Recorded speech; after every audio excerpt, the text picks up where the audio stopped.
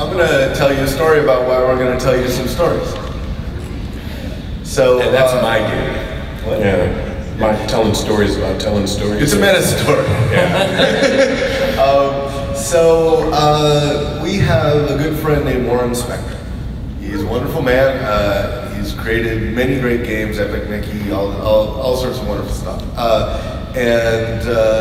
We asked him to be our closing speaker for this convention, and he enthusiastically said yes. He's given me keynotes at PAX before, and he just was thrilled about being able to come here and talk to all you guys. And then he called up and said, "Hey, Mike, it turns out that the School for Game Designers that I am opening at the University of Texas has its first day of classes on the last day of PAX, or the last day of PAX Dev. So I'm not going to be able to make it." And I was like, "You son of a bitch. How could you have the single best excuse for missing PAX Dev ever? I'm not going to come educate a bunch of game designers because I'm opening a school for game designers." I was like, I can't argue with that. I can't make you feel bad about that. So instead, I thought, all right, our brains are going to be turned to jello over the course of the previous 2 days. I thought maybe we would just get up here and tell some stories. Tell some stories. I wanted two best friends who are great storytellers to come along, join me up here, so that we could just tell you some things that we've experienced over our lives that are about the interaction of games in our lives. And so the three of us sort of knocked our heads together and came up with some things that we wanted to tell you. That's kind of my setup. What do we do now? Well, do you want to lead off with... Do you want to go first, or do you want one of us to go first? Here's your bag. Oh, there it is. You realize I'm going to go the longest. All right. Whatever. Brag. Whatever. Does this mic work? Is that a hot mic? Is it a hot mic? Is it hot? All right. Excellent. All right. You guys are lying, right? Like this mic doesn't work. Thank you. All right. I'm going to tell you a story called The X Factor. This was, part of it anyway, was published in the book The Bones, which was a creation of our fine speaker, Will Hindmarch. I don't know if you guys got to go to his lecture today, but that thing was amazing. So this story is called The X Factor, and I hope you like it. This is a story about why my life is better than yours. Sorry. I'm sure I can come up with a story about why your life is better than mine. Like that night the drummer from Iron Maiden had you in a headlock.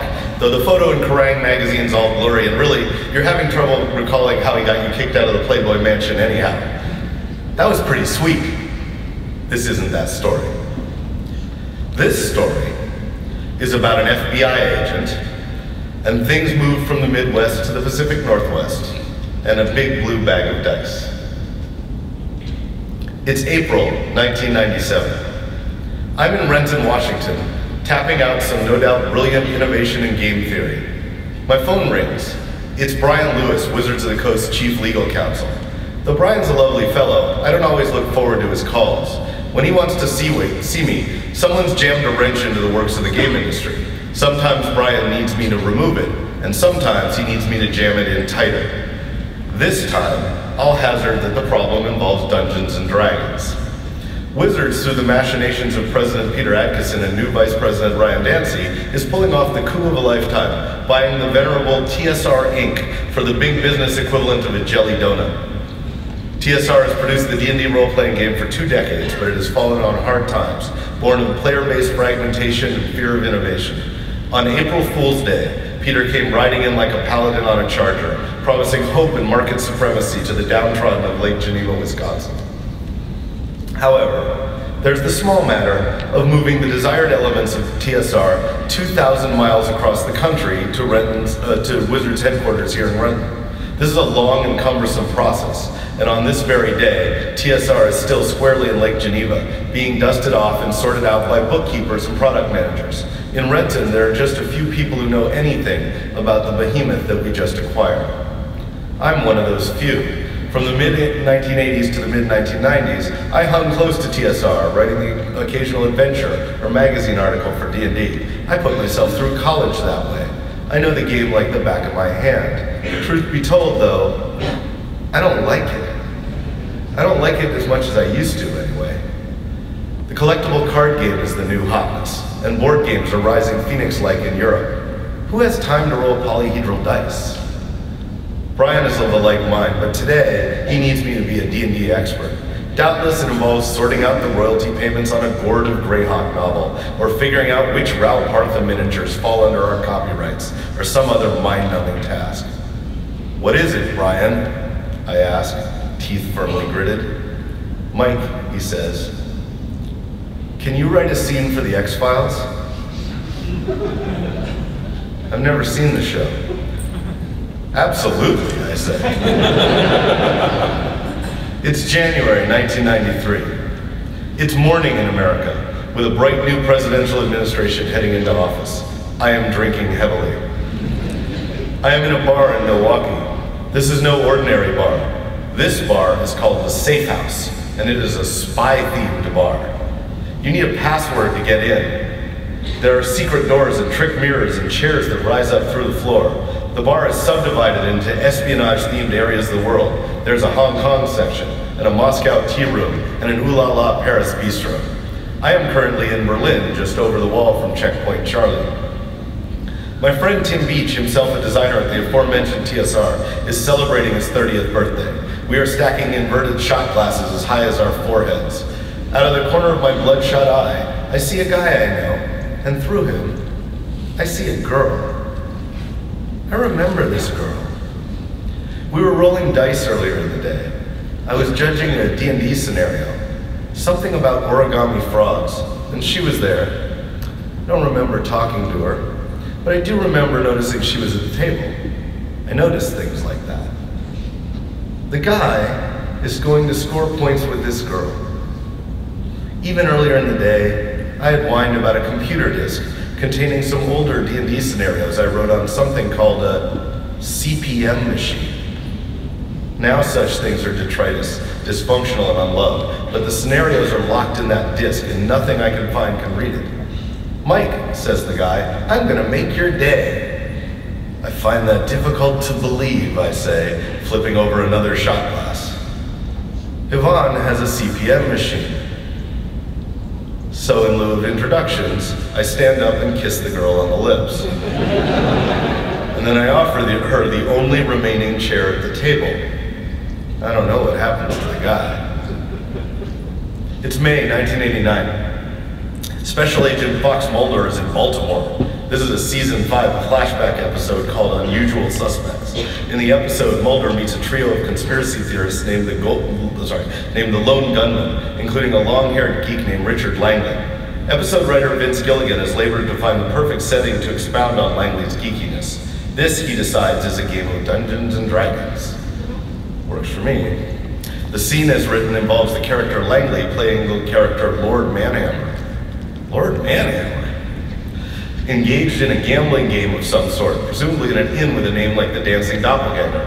He is wagering for real money, it seems. No one will take Lord Manhammer's wager until a hapless fellow named Elrond the Druid agrees to match his $50 bet. Then Langley picks up the dice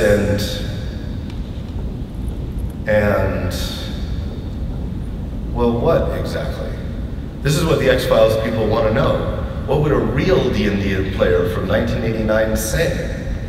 I take the script back to my desk and turn over a few phrases. A critical hit! Nah, too trite. By the power of Grayskull! No, it's too cutesy. A few hours later, I send back my revisions. The X-Files folks are ecstatic, but I'm not. I know what Hollywood is. My words will get churned and burned into something unrecognizable, and no one will ever know. It's September 1980. I'm in Seattle opening a blue box with a dragon on the cover. This is the Dungeons & Dragons base set. The first release where the game is codified into mass market form. It's en route to selling 1 million copies, one of them to my mom's boyfriend for me. He thinks I'll like it, and I do. I get inspired by the adventure strangely numbered B1, In Search of the Unknown. This adventure lets the dungeon master, that's me. It's the first time I've ever been the master of anything. I get to choose the monster and treasure for all the rooms. I trap orcish raiding parties in rooms behind gelatinous cubes, blissfully unaware of the ecological consequences of my decisions. From my airplane chair DM seat, that's really true, by the way. It was literally an airplane chair. It was awesome. I run my wide-eyed 13-year-old friends through my creations. I am king of the world. I get fascinated by the oddly shaped dice. They're cheap plastic, and I have to use a grease pencil to make the numbers legible. The 4-sider has razor-sharp points. The 20-sider has 2 sets of 0 to 9. The tens column hasn't even been invented yet. Neither has the D10. It's platonic or bust. And then I notice something very disturbing. It's an odd behavior amongst my friends. They bring their own dice, and they call certain ones lucky. They blow on them for good fortune. They conduct elaborate shaking rituals. They ignore cocked results and rolls that land on the floor. They are mythologizing randomness. They have regressed 1,000 years. I do not do such things. At 13, empowered by the Tell Me Why series of kiddie science books, I understand physics and probability. Dice are valuable because they're random. They are no more likely to produce a high number than a low number, no matter what has come before. This I explain. My benighted friends gently comfort me and then go back to calling the black dice evil. As such, I do not begin the process of hoarding dice in the manner of my friends. I get a small dice bag with a TSR logo on it and put the 20 or 30 dice I will ever need inside. This number never increases. Various dice enter my collection after rolling to my side of the table. Various dice leave my collection after being vacuumed into oblivion. Over the next 25 years, I retained my original blue box dice for sentimentality, and not many more. Well, the metal ones. It's August 1995. Yvonne and I are newly married, holding our wedding reception in the Safe House, the spy-themed bar in which we shared our first kiss. Gamer bliss is ours.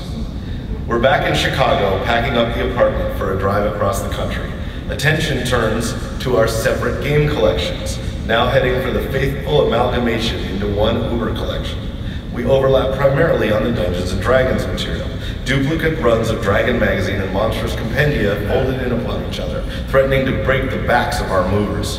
It is now 2.5 years into our relationship that I first notice her dice bag. It's made of a lustrous blue velvet and tied with glistening silver cords. It contains dozens of complete sets of ornate dice, some pink, some glittery, some that change color at the touch. It's even got the original grease pencil 20-siders from the blue box, even though she would have been 9 when the set came out. Yvonne is a cute chick that plays D&D, so guys from coast to coast have gifted her dice from the heart. The bag is a riot of color, and it makes a satisfying clackety-clack whenever it moves. It's a dice bag's dice bag. Neat dice bag, I say. Where'd you buy it? Buy? She scoffs as only a new wife can. I made it myself. We get to Seattle and the boxes get unpacked. IKEA brings a shelf for our game books. Her dice bag gets a place on the top shelf. Mine gets buried somewhere. I don't miss it. We're married now. What's hers is mine. It's June 1997. The X-Files people are calling back. We're shooting here in Vancouver, the prop lady says. Langley needs books for his D&D game. They need to be from 1989. Can you provide those? Absolutely, I say. I got you covered. 1989. This is a time when things are in flux. In early 1989, TSR releases the second edition Player's Handbook, a landmark tome that signaled a massive shift in the world of D&D. Gone are the demons, the devils, the assassins, the naked harpies, the tables on how to mix poisons. D&D gets scrubbed clean. This is greeted with alarm by a great many fans. In the spring of 1989, players turn up at conventions with buttons reading, "Ye revision sucketh." A crazy hybrid of old and new editions develops, where players use the sanitized player's handbook, while their die-hard DMs use the original Dungeon Master's Guide and Monster Manual from a decade earlier. Langley, I decide, will be in one of these conflicted games. This means he needs a brand new second edition player's handbook from 1989. We can't use mine, because mine's a review copy with a giant hole punched through the entire book so that it can't be sold. I search around Wizards and find, in Peter's office, a near-mint 2E PHB, with his name written in the corner of the first page. I butter him up with tales about how he's the bestest company president ever, and he parts with it. But the first edition Dungeon Master's Guide, that's a different story. This needs to be beaten to hell. This I can provide. My 1E DMG spine is so ruined from teenage use, it's been sewed up with electrical tape. My 1E Monster Manual isn't much better. I bundle those with Peter's PHB and a DM screen and call the producers for a Vancouver address. But what about the dice? The prop lady asks. What about the dice? I wonder. With the FedEx deadline ticking down, I scour my house for my dice bag, my meager little dice bag. The kind that no self-respecting D&D player would be seen with on TV. What am I to do? Take mine, Yvonne says. There's no guarantee any of this is coming back, I say. You'll get it back, she assures me. Hollywood. There's no way she's getting her handmade dice bag back. But I send it off anyhow. The producers are once again ecstatic. I am once again less so. It's August 2000. I'm again in Milwaukee, bestriding the halls of Gen Con, the largest gaming convention in America. You can tell when this was written, by the way. In the rafters, I see the colossal banner of Dungeons & Dragons 3rd Edition, the most promising debut in the history of role-playing games. It has come far in the last 3 years, re-envisioned by 3 genius game designers named Monty Cook, Skip Williams, and Jonathan Tweed. I hold a sheaf of 100 photocopied chapters in my hand. In each of these 12-page documents, Monty has written one of the finest pieces of writing in D&D's history, Chapter 1 of the new Dungeon Master's Guide. It tells prospective DMs on how to craft campaigns that sing, just like Monty's. I expect the 50 people attending my first 2-hour seminar will like them. I made a few extra just in case people want one for their friends at home. This seminar is the preview of the DMG, which comes out next month. I'm the least senior of the 4 creative directors on the 3rd edition relaunch, helping to mold the work of the best game design team I've ever seen. But mostly I'm getting out of their way. They know what they're doing. But, you know, I'm one of the better public speakers on the team. And I've been running 50-person seminars at Gen Con for a long time, so I'm leading the panel. And then I turn the corner into the seminar room, which I rapidly discover seats 700 and stands maybe 100 more when at capacity. It's above that now. I turn to one of the younger Wizard staffers and hand him my corporate Amex. 3 blocks over, there's a Kinko's, I say. You have 1 hour and 55 minutes to get back here with 800 copies. I will buy you a steak dinner at Morton's if you make it. He gets the steak. Wizards accountants don't mind, because D&D is back. It's November 1997. A horde gathers around my TV to watch the broadcast debut of Unusual Suspects. I remind them once again, Hollywood. Their hopes should remain firmly in their pockets.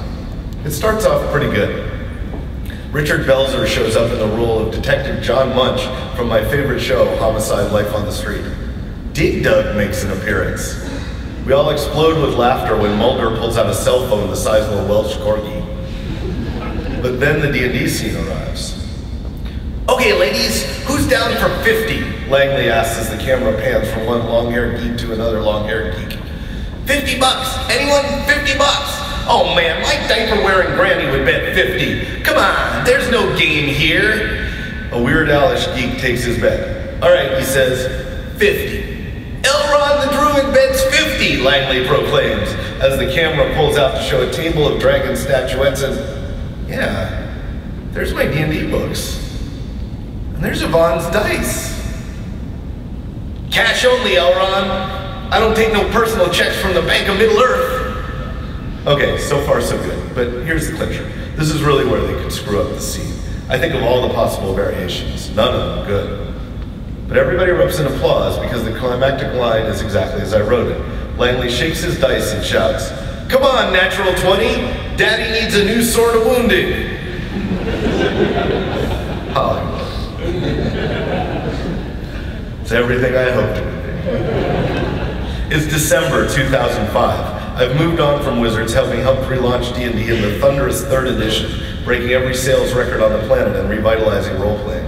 I've founded Lone Shark Games with some of my buddies like James Ernest, and I'm enjoying showing off my early successes. But I'm still hanging with my friends from the glory days. Right now we're in Anaheim at the Gen Con SoCal Game Convention. Ed Stark, a fellow creative director from that relaunch, calls me over. "Hey Mike, I want to introduce you to someone," Ed says. "Dean, this is Mike Selinker." Mike wrote the line, "Daddy needs a new sword of wounding." Dean Haglund furiously shakes my hand. He's the actor who played Langley in the episode, and many others. "Mike, I just gotta tell you something. When I'm signing autographs, that line is the one everyone asks me to write." Dean and I become fast friends. We're part of the lore, you see. The truth is out there. We're it. It's December 2012. I'm at the Child's Play auction, raising money to get games to sick children. I'm at a table with Yvonne and genius cartoonist Chris Straw and 2 nattering harpies. We're in the live auction where Mike Krahulik and Jerry Holkins, Penny Arcade's Gabe and Tycho, are announcing the featured items.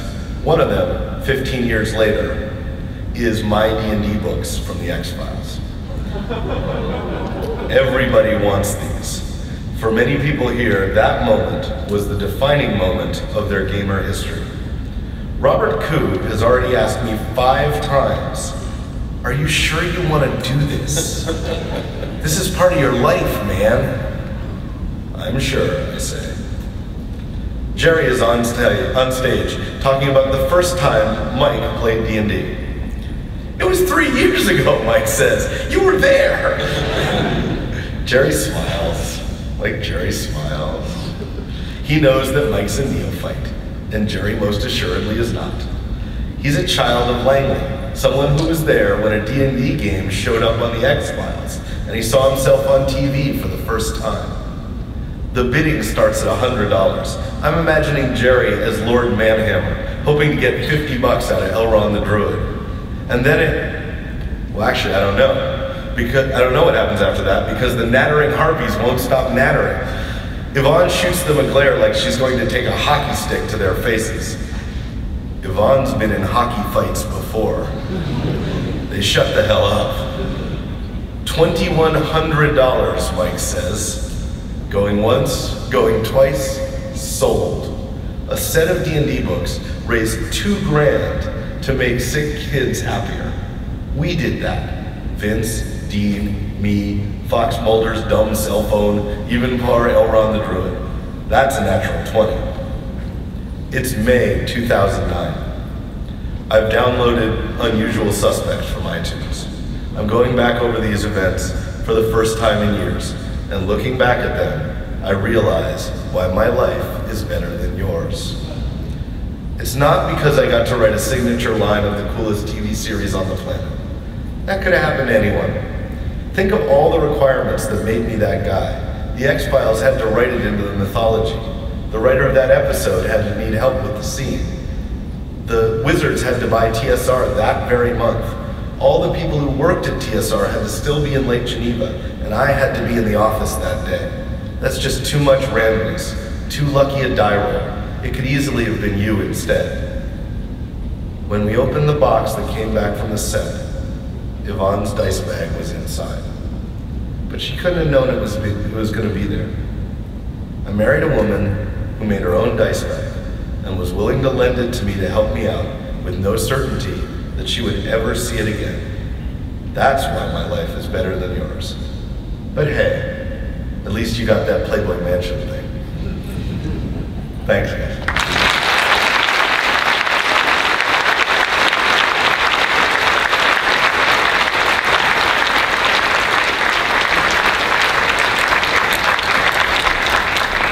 Well, I'm not.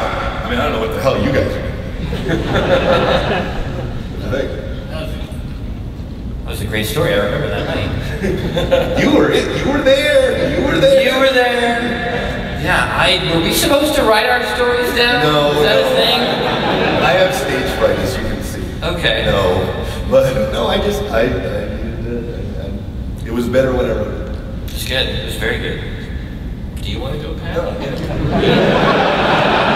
You had yours written too! You wrote yours? Hold on, I have it on my iPhone. No, I do. I have your story on my iPhone. I'm not just going to read my post. No, I gotta elaborate. No, you can do it from there if you want. Okay. It was more comfortable because I had the big sheets of paper. The sheets of paper I This is prepared good for me. because these Right. people wanted me to give them Because a you story. care. Because I care. Because I care about you. You can follow along. I'm going to read this on the internet while I go. It's all about you, baby. So I'm going to tell a story. I didn't write it down. It's called Minecraft CSI. So I don't know, how many people here have kids or are playing Minecraft? I have kids that are playing Minecraft, yeah. Basically everyone is playing Minecraft now. So my son is 9, one of my sons. And he has a group of other 9 to 10-year-old boys that all play Minecraft together.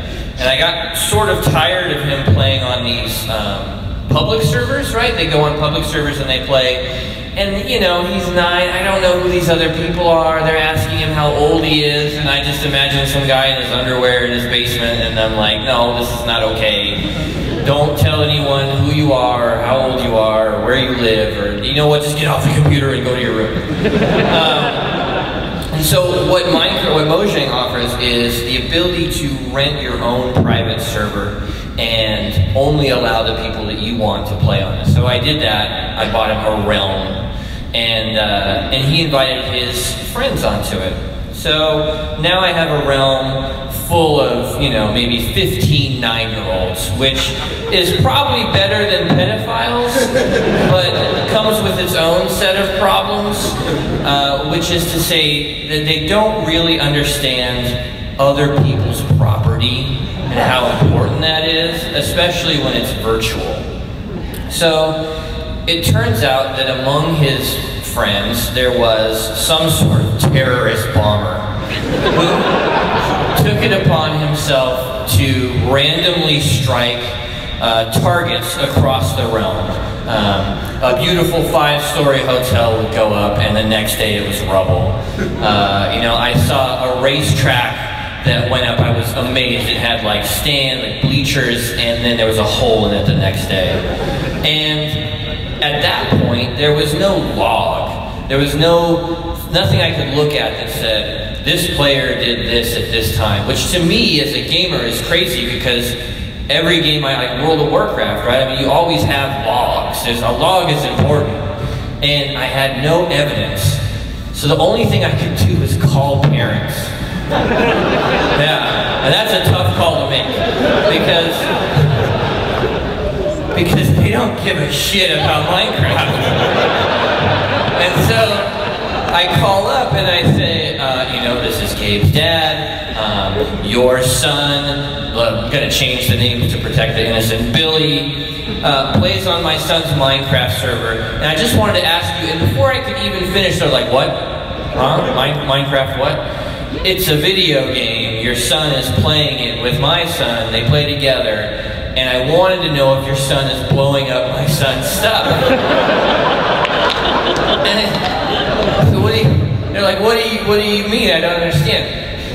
Someone is blowing things up in a virtual world that your son occasionally inhabits. And I believe he might be the culprit. Can you just ask him if he blew it up? And so I could hear them in the background go, do you play a game called Minecraft? Yeah. Do you blow stuff up? No. He's not blowing anything up. It's like, well, Not maybe how I would have done it, but I appreciate the effort, because if you ask a 9-year-old if they did something, they say no. That's just what they do. So I was frustrated, Gabe was frustrated, some of the other kids on the realm were frustrated because this kept happening. Well, it happened that a recent update a few months ago added a sort of log. It would tell you when a child logged in and when they logged out. Just a timestamp, basically. It didn't say like they placed a block here or they did this at this point. Just that they were online during this period of time. And I thought, well, that's something. We can maybe use that if we need to. And sure enough, there was another attack. This one, just horrible. A huge smoking crater. My son came to me in tears. It happened again, Daddy! And so I said, show me. Take me to the crime scene.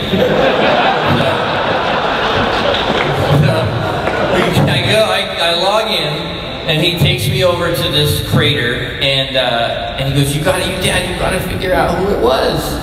So I'm thinking, I'm like, oh, you can reset the server to a previous save. Is that right, son? He's like, yeah, it automatically creates backups. I said, start rewinding the server until these statues are there again. That's what I need you to do. So he starts going back. He goes back an hour, still a hole. Couple hours, hole. He goes back a full day, statues. And so I have a window of time where I know this thing happened. So now I go into the logs, right? And now I'm like, they're like, enhance, right?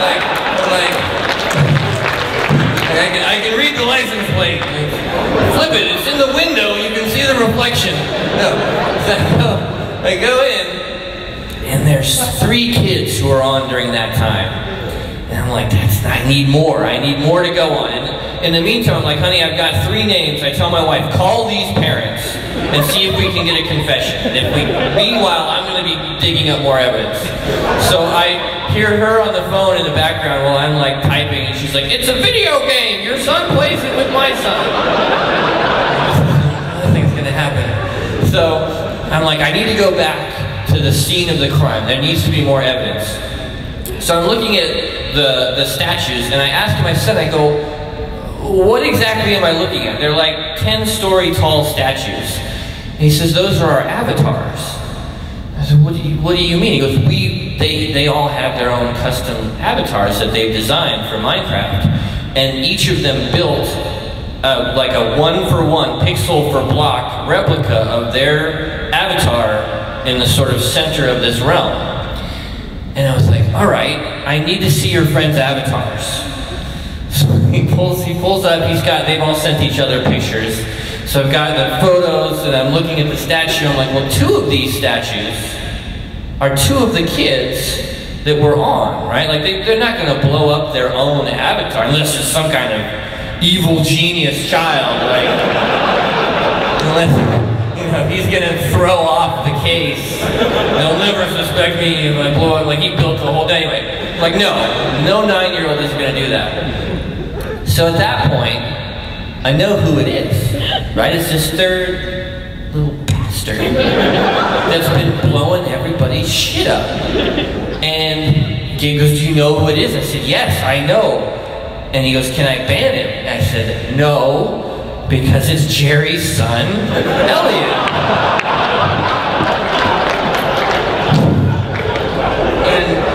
And Gabe's like, what do you, I'm gonna ban him, he's a bummer. I said, no, I've worked with his dad a long time. I owe it to him. Like, I felt like a cop, right? Like you've been tracking this murder suspect, and it's like you find out it's your partner's son. You're like, I thought I should bring the evidence to you first. So I'm like, no, I gotta tell Jerry before you do anything. Just don't ban him yet. So I sent Jerry a mail. He said, your son is a terrorist and a liar. He has been blowing shit up on my son's Minecraft realm for months and denying it to your face. And I have this evidence, and I laid out, I mean, a pretty incredible case. I thought I'd explained the window of opportunity. I had the logs to back it up, the avatar. I mean, I laid it on his doorstep. This thing was done. And he sent back one email that just said, ban him. Right? And so I said, Gabe, do it, ban him, it's done. And I sent Jerry a text message a little while later and said, is it going okay over there? And he said, I'm gonna call you because it was rough. And so he calls me up and he says it's like he had him in the interrogation room, right? Like, you can imagine the single naked bulb sort of swinging back and forth, and Jerry's got his hands on the table. He's like, son, have you been blowing things up in Gabe's Minecraft ROM? Elliot says, no, absolutely not. Just like he did every other time. He said, no, it wasn't me. Jerry says, we found dynamite in your inventory.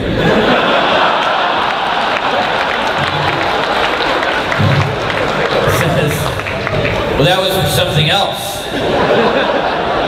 You know dynamite is expressly forbidden on Gabe's realm. I didn't use it for anything. Well, we have logs that place you at the scene of the crime. Elliot had not heard about the new update and responded with, you couldn't possibly know that. That was it. That sealed his fate, right? And so Jerry says to me, listen, I got it out of him, but I think it's important you understand that this wasn't malicious. He was trying to create a portal at the base of these statues. And when you create a portal, you build sort of a frame of blocks with wood inside, and you set the wood on fire, and then poof, there's the portal. He says the fire got out. I said, fuck, that's bullshit. I was there, and I saw the blast pattern.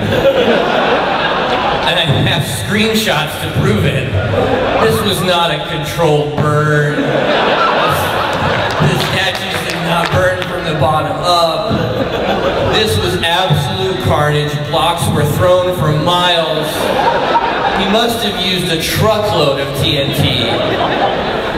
This was a terrorist act. And Sherry's like, well, he apologizes that it got out of control. He said he's never coming back on our server. And I think you need to have a serious talk with him about other people's property and terrorism. Because he's a criminal. As far as I know, that talk has not happened yet. I think he's going soft on the kid. But when we were at PAX, which is sort of like a mini convention before PAX. It's the weekend before PAX. We get together for sacks, which is where we stuff all the bags that we hand out to everyone at PAX. We just fill sacks all day. And so I'm sitting there and I'm stuffing a bag, and it's like an assembly line. So Pat hands me the bag, I put my thing in, I give it to Mike, and my son is here and Jerry's here, and Jerry says, did I tell you guys about the Minecraft camp that Elliot went to? And Gabe goes, did they teach him how to blow stuff up?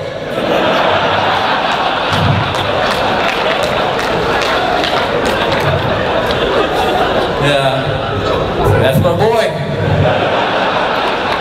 And I didn't hear about the Minecraft camp, so that was the end of that conversation. But that is my story. I'm sorry I didn't write it down. That is all I got.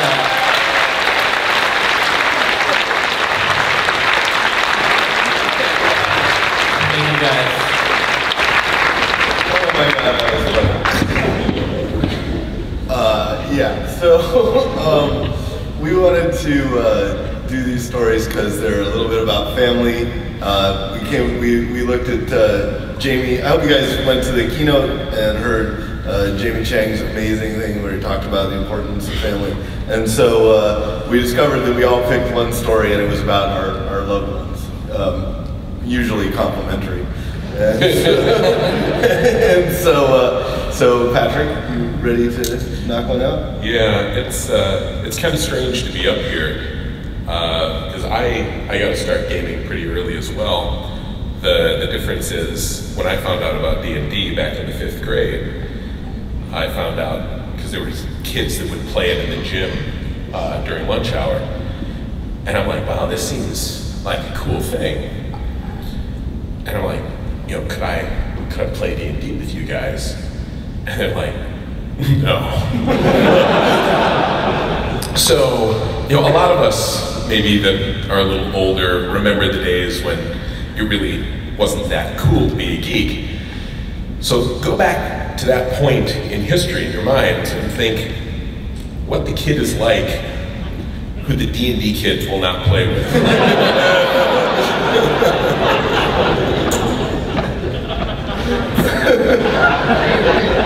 Just giving you a little context. Did you still have the beard back then?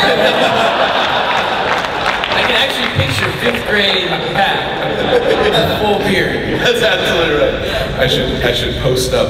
Yeah, and I've been thinking about that a lot because in the new 5th edition, like my book is mentioned, and that dedication page, like the whatever, and I was looking at that thinking, I was the kid that the D&D kids would not play D&D with, you know, like reading the books by myself, thinking, wow, this would be a really fun game if I had anyone to play it with. You know, like making an adventure and then playing the adventure myself. It's, yeah, let's all do that one. And where the hell are those guys now? Yeah. Right? I mean, like, look where you are. They're probably all really well adjusted and living happy lives. Damn, that's probably true. The other interesting, you know, eventually I fell in with people who didn't know how not cool I was, and we would all play games all through college. And we considered ourselves pretty hot shit. You know, we'd play a bunch of games, and we would do, and this is, I can tell this to you guys, because I first met game designers about 2 years ago. I went to Origins, mostly because I was stalking Will Wheaton and Felicia Day. And while I was there, I met some game designers. And I'd always thought that me and my crew were like some pretty badass game players.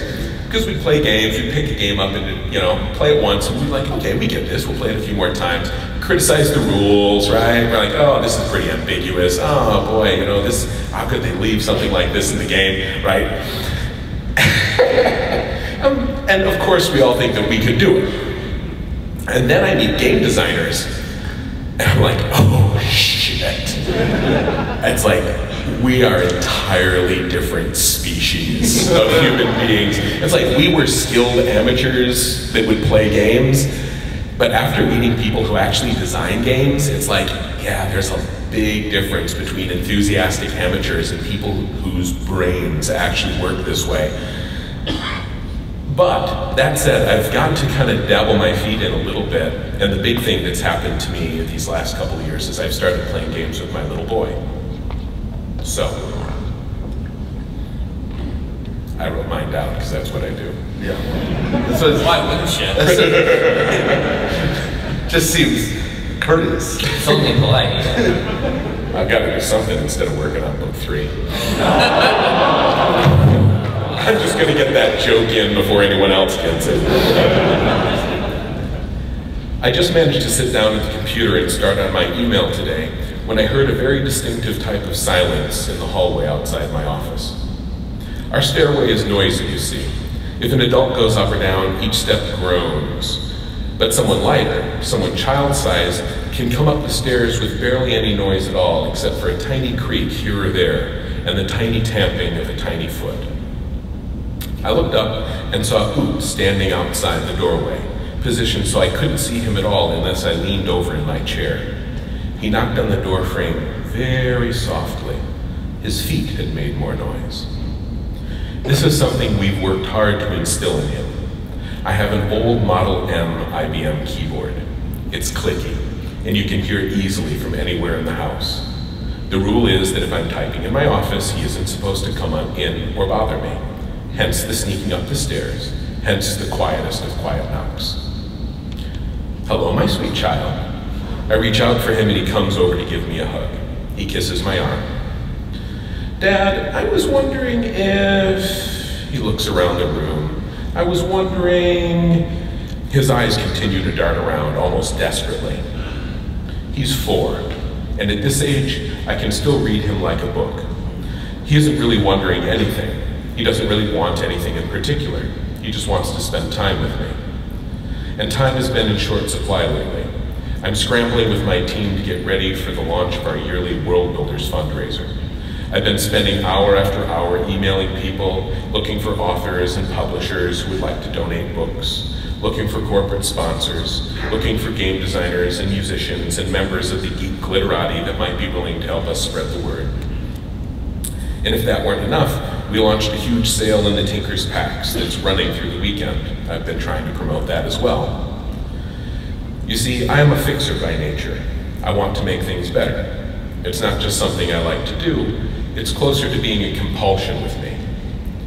Generally speaking, I don't mind this particular twist in my psyche, but it leads to some problems, because if you're clever enough, you can see how almost anything needs fixing.